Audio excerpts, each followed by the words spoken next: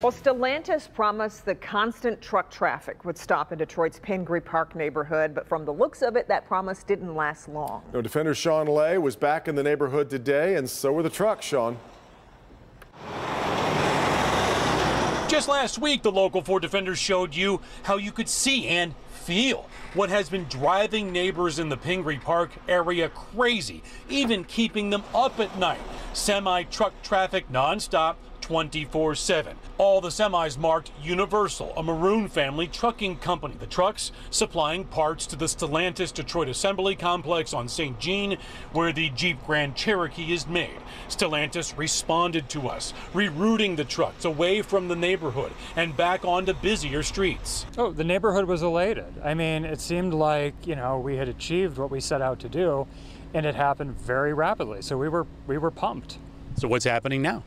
Well, a few days ago, they just started to come back. Some of those Universal trucks are now back, driving the route Stellantis asked them to avoid. Neighbors sending us images from their doorbell cameras. After the flooding, new cracks in the roadways. Now there are concerns of sinkholes. This time, the neighbors are asking for Universal to help by sticking to what Stellantis agreed to. This company is owned by the Maroon family. They have not been good partners for the city. And I bet that Matthew Maroon, if we had semis going past his house in Grosse Pointe, I can guarantee you he would have a very specific reaction to that.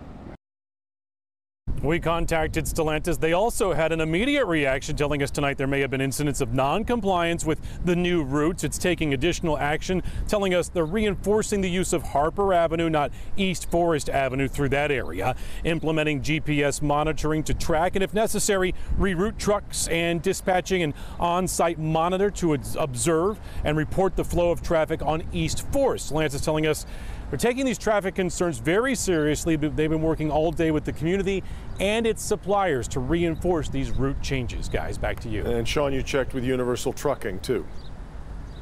Interesting, because this is pretty much all Universal Trucking coming through that area, and again, ignoring Stellantis's new routes until now. And we did reach out to them. Once we hear back from them, we'll tell you exactly how they respond. Yeah. All right, Sean, we'll talk to you then.